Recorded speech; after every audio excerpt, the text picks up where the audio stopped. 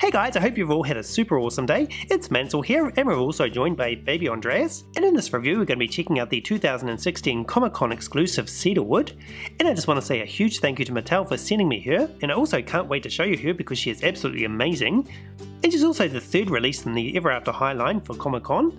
And the first one that was released way back in 2014 was Cerise Wolf. And this Raven Queen was released in 2015.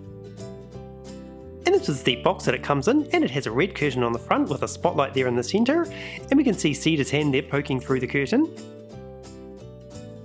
And I've just removed the outer packaging, and this is the beautifully detailed box that Cedar comes in, and it's been designed like a stage.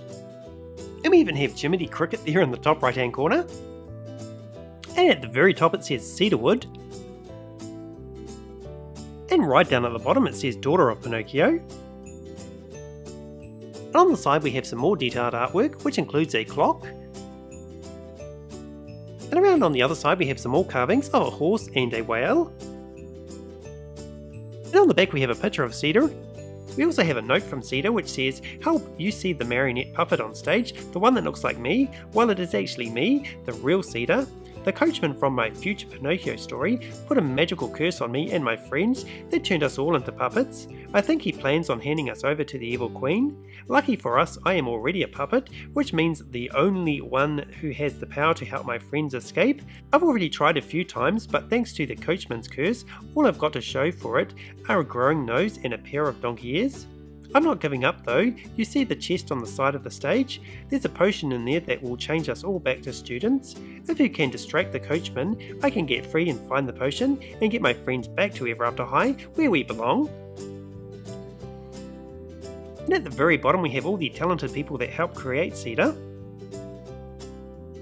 The window of the packaging also lifts off to reveal more artwork, which we have some marionette puppets there on the shelf.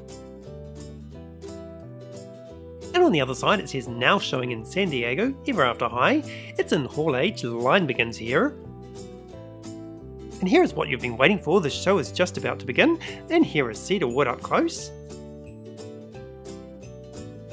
As she's a marionette puppet, she's connected to all these strings. And at the top we have the two pieces of wood which the strings are attached to, and this helps operate her.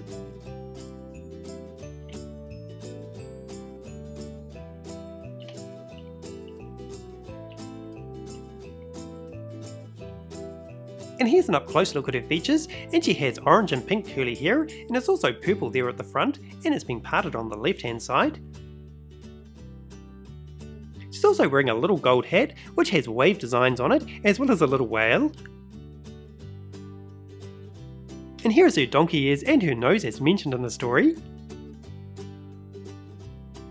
She also has a wood pattern on her face, as well as freckles. She's wearing makeup as well, which includes a purple and silver eyeshadow, as well as a metallic silver and red lipstick. And check out the detailed outfit that she's wearing, it's just amazing. She's wearing a black top with these iridescent purple puffy sleeves. And over the top she's wearing a corset made from plastic, which is done in purple and gold, and it has a picture of Cedar on each side, as well as gold roses on the straps. And the dress that she's wearing has an impressive 5 layers of ruffles, and we have a pink one there with patterns on the top, and we have a metallic gold one under that, a black piece of tulle with glitter through it,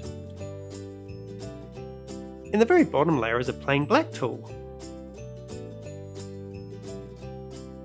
She's also wearing purple stockings with these giant pink bows attached. And her shoes are absolutely breathtaking. Those are done in an antique gold, and they have flowers on the straps. And the heels are actually cuckoo clocks. And on the insides we have the Ever After High logo embossed on them. She's wearing these pink wristbands which have the string attached to them. She also has one attached to her leg. Okay guys, that was a look at the 2016 Comic-Con exclusive Cedar Wood. I think she's absolute perfection, I love everything about her. Let me know if you feel the same way as well. Also a big thank you to Mansell for sending it to me. Look forward to reading all your comments guys, stay awesome and I'll catch you tomorrow.